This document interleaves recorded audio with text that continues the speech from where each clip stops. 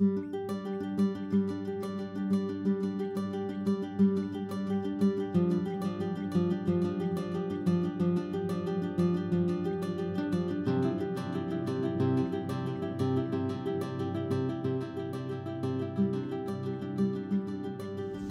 evening, ladies and gentlemen. Afternoon.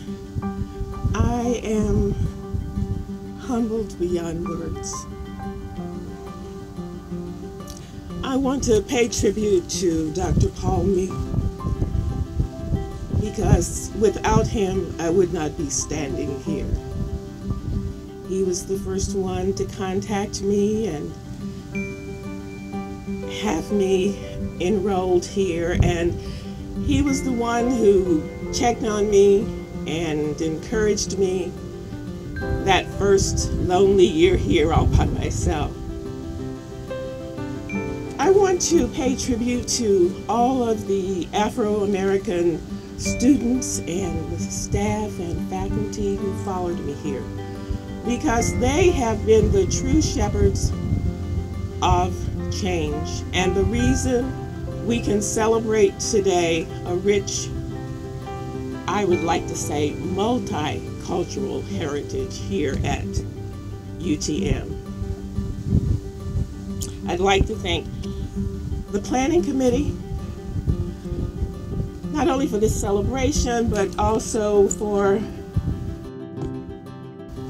this wonderful tribute here.